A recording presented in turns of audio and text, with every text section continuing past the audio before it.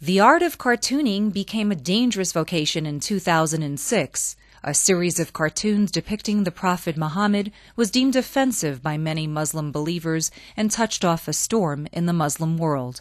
Today, the editor of the Danish newspaper that published the cartoons says the idea of tolerance has been overturned. Unfortunately, today,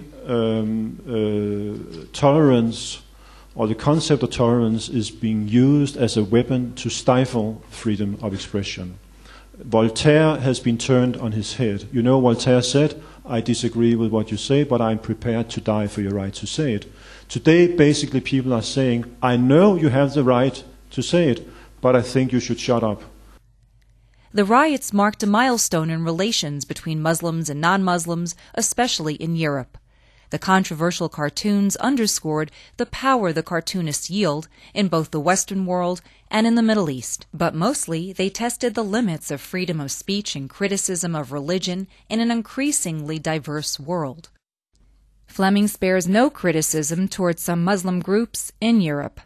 On the one hand, they want a society based on religion, based on the Sharia, and at the same time, they want freedom of religion, which is specific to a secular society. It's not a coincidence that the societies in the world where individuals enjoy the greatest extent of freedom of religion is in secular democracies.